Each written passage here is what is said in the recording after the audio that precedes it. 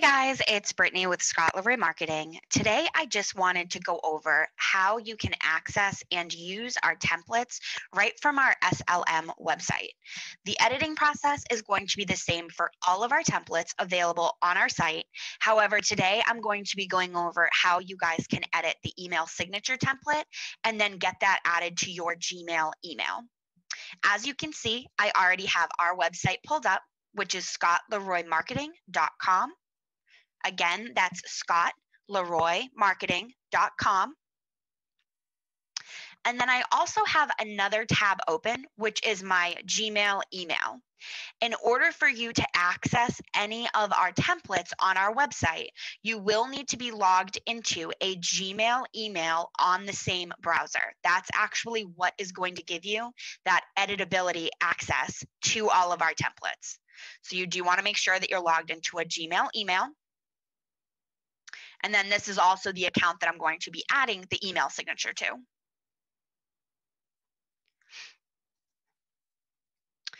Once you guys have both of those tabs pulled up, we're going to start on our SLM website. And I'm just going to scroll down a little bit. You're going to see our toolbar. We're going to go ahead and hover over KW Resources.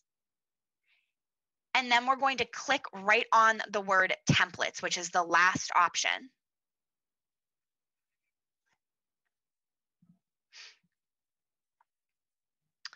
Once this page loads, you guys should see templates front and center. If you guys are getting a prompt to enter a password, it's just asking for your Market Center number. That is going to be a 2 to 4 digit code, which is just your Market Center number. And once you add that in, it will allow you access to this page.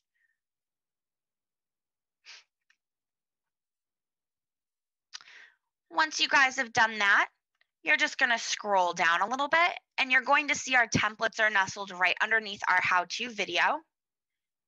And you guys have so many options here. So you guys have access to flyers, buyers prospecting, fall season, for sale flyers, ignite flyers, holiday pieces.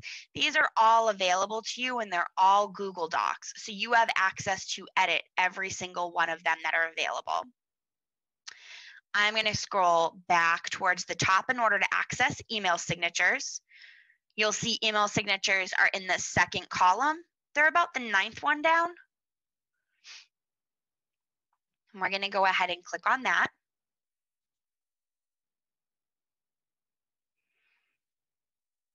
Once you guys have opened email signatures, you should see 4 separate folders. These are just the folders that are going to house the actual templates available to you. And I'm just going to start by clicking on each one just to show you guys what your options are. Starting with modern email signatures. If I double click on that folder, it's going to pull up all of our modern email signature templates. And these are all just aesthetically different. Going back into email signatures, I'll go ahead and double click normal email signatures. And you'll see there, they're just aesthetically different from the last ones. Most of these are going to be square as well. And then our vertical ones. And if you guys ever want to preview one, if you double click it, it will open that up in a separate tab for you, and then you'll be able to see what it looks like. So it almost looks like a vertical business card. Very, very standard. And then I can X out of that. It will bring me right back here. And then I'm just going to click back once more and look at widescreen.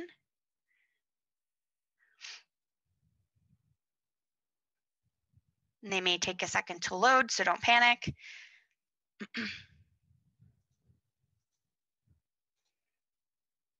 There we go. And these are all of our widescreen email signatures. So whichever email signature is the one that you want to go ahead and edit, you can select that one accordingly. I'm going to select one out of normal email signatures. And I'm just going to go with 001, which is the first option. All you're going to do is double click that email signature, and it's going to open that up for you right in a separate tab.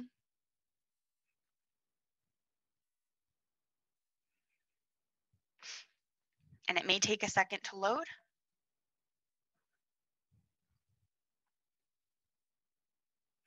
Once that loads, you're able to see the preview and essentially the information that you'll be able to add to this. You can also customize this.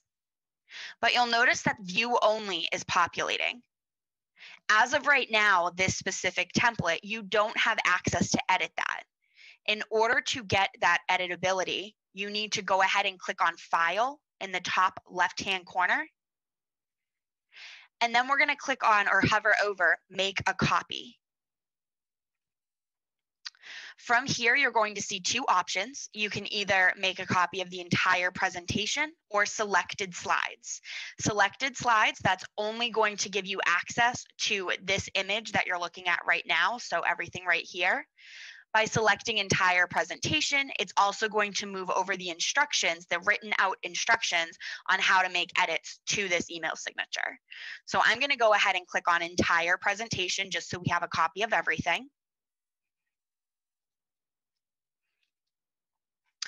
Once you guys have clicked that, you're going to get this pop-up. It's just allowing you to name this email signature. This is what it's going to be called on your Google Drive, so you can name it whatever you'd like, so it's easier for you to find later. I'm just going to label it my name, email sig.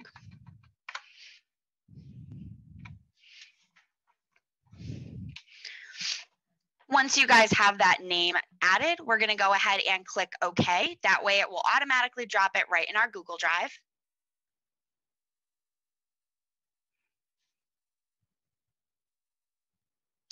Once you guys click OK, another tab will automatically open. And this is now the file that you have access to edit. You'll notice the name of it changed. It's now titled whatever you just titled it as. You'll notice view only is gone. And we're right on our Google Drive. This is my email. Once you guys have this populating, we can go ahead and start editing.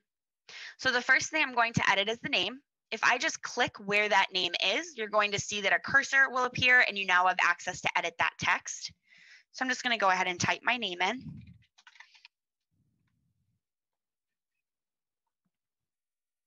Underneath that, we have our contact information. I'm going to go ahead and do the exact same thing and just start typing in my information. Do our phone number first. And then our email.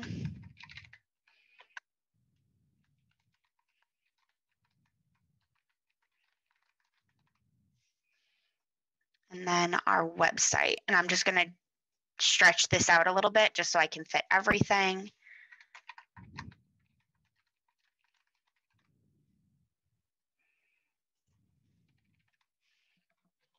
And you'll see here, my text is very congested because my email is very long and so is our website. So I'm going to go ahead and shrink this down a little bit. So all I'm going to do is I'm just going to select the text, and you guys can either do the entire text box or just the certain text that maybe is overlapping. So I'm just going to select the text that's overlapping, and I'm going to shrink that down. So right now it's 30, it's size 30 font. I'm just going to drop that down to 18. Perfect. And since it's just the M, I'm just going to stretch this a little bit just so everything fits. And you guys have access to adjust that as well. Drag that back up. You guys can also adjust the text if you guys want to change what text it is. You can change that. You can change the alignment of the text if maybe you want it to be centered. You can center everything.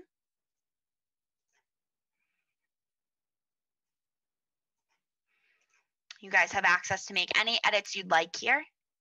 All of our email signatures will have that each office is independently owned and operated because that is the standard Keller Williams text. You guys can remove that. However, it will be on everything and it's just for compliance. For the logos and your headshot, if you don't have a headshot yet, you can always just delete this image. However, I'm going to show you guys how to replace it with another image. Same thing with the logo. So for the logo, I'm going to start with that. In order for me to get a new logo in here, I can do one of two things. I can replace it with an image, or I can just add in a new image. So for the logo, I'm going to add in a new image. That way you guys can see both variations. So I have nothing selected right now, and I'm just going to go ahead and click on Insert. Once you guys have clicked on that, you're going to see images right underneath. And when I hover over that, I have a couple of options. My image happens to be on my computer, so I'm going to go ahead and click on Upload from Computer. That way it will let me pull it right from my desktop.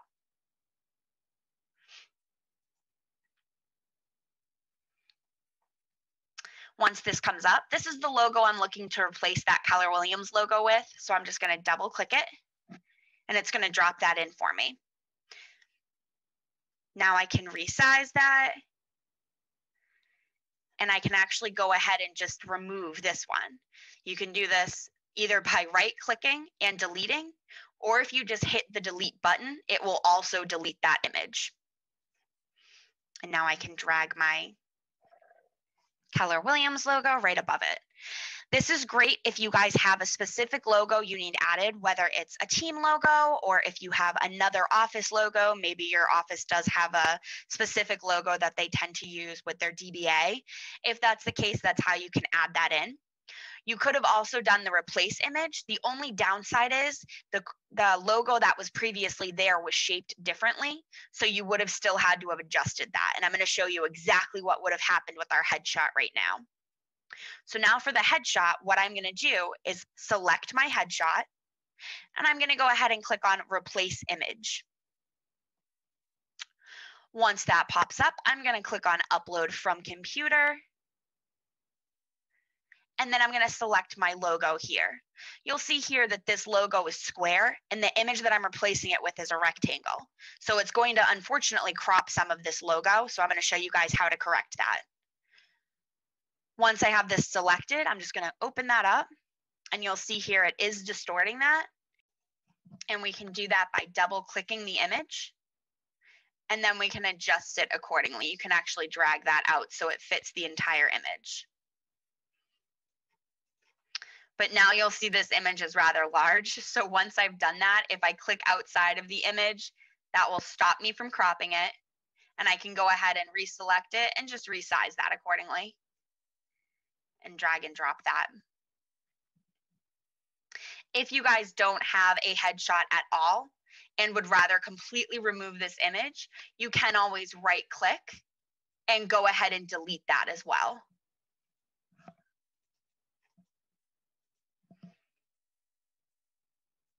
Once you guys have your email signature populating the way that you want it to show up on your email, we're going to go ahead and we are going to click on File in order to download this image. We're going to go ahead and click on Download, and then we're going to select the PNG option. So File, Download, PNG.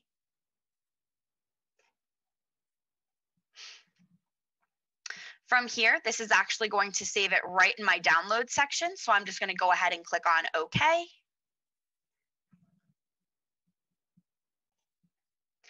And once that's done, some of you may have it populating down on the bottom as well if you're using Chrome. But once you guys have downloaded that, we're just going to go back into our email. So I'm just going to pull up my email tab, and we're going to go ahead and get this added to our Gmail email. Once you guys have your inbox pulled up, on the top right-hand corner, you guys are going to see a gear icon, and we're going to go ahead and click on that. From there, we're going to click on See All Settings.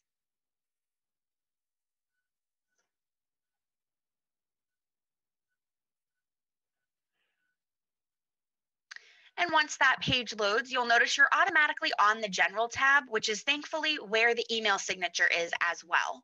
So we're just going to go ahead and scroll down.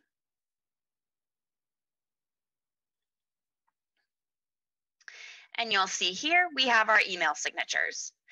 I'm going to create a new one in order to add this image in.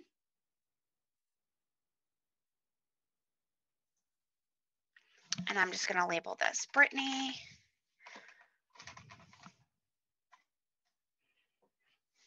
And once you guys have a title, we'll click on create. And now we can go ahead and add our image. So I'm going to go ahead and click on the image icon. It kind of looks like mountains in a square background. We're going to click on that.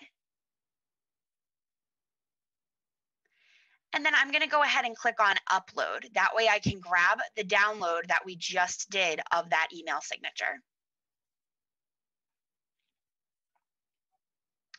Once you guys have clicked that, we're just going to select a file from our device, which is going to give us access to the file on our computer. And these are the two images that I used earlier, but since I just downloaded that image, it's going to be right in my downloads folder. So I'm going to go ahead and click on that. And then here's my email signature. So once you guys have that selected, we're going to go ahead and click open.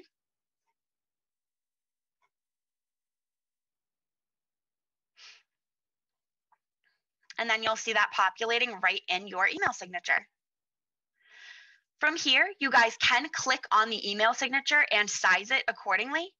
Small is very tiny, medium, and then most of the time we tend to use large because that seems to come in the clearest without being too overwhelming.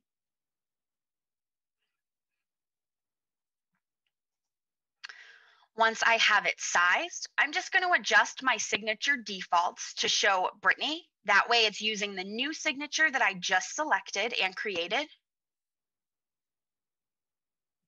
And then we still need to scroll all the way down to the bottom, and we're just going to save changes in order to make sure this applied.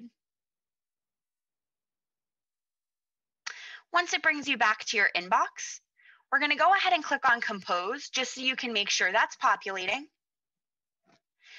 And one of the nice things about using the Firefox browser is if you do want to custom size this, if you want it a little bit larger or a little bit smaller, you can actually do that right from within this box. So once you guys have it, say you want it a little bit larger, you can update it here. And then just make sure that you highlight it. You'll see it has a blue overlay. I can now copy this. So I just right-clicked and copied. And then I can go right back into my email signature through settings.